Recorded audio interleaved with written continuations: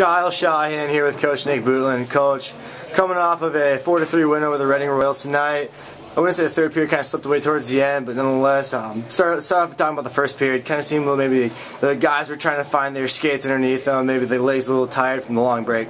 I thought we did a decent job, and come out to end up scoring the first goal against them and working real hard to get it. It was a power play goal. We come out of the period up 1-0, and I think the shots are 12-11. It was a solid start for us. That's the type of start we wanted to have. And now, heading into the second period, you guys were on the PK most of the time. How do you feel you guys did? Well, I think we killed penalties, and eventually, if you give them that many opportunities, they're going to score goals. We killed I don't know how many minutes of penalty kill time, over half the period, I think.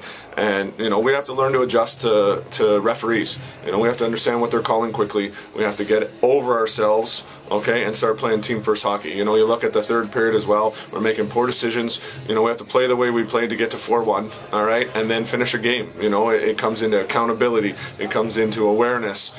There's so many different words that you can use where we have to show respect for other teammates by finishing the job. There's a missed face-off assignment in the last minute and a half, and then there's a lot of opportunities for them to come back because we're not doing a decent job. Now, it's a team game, obviously, but talk a little bit about Carrier. Where'd you get that kid from? He came in. He's a good signing, obviously. He's a young kid who came into his own here in the last little while, and he's been putting the puck in the net. And we know he had a slow start to his pro career with us, and I kept telling him that he was going to be a big part of this. And we see the skill set that he has, and he was patient with us. He wasn't happy about it, but now he's getting his opportunities, excelling. And lastly, Coach, how do you prepare for Sunday's game coming up here? Well, it's nice that we get them again.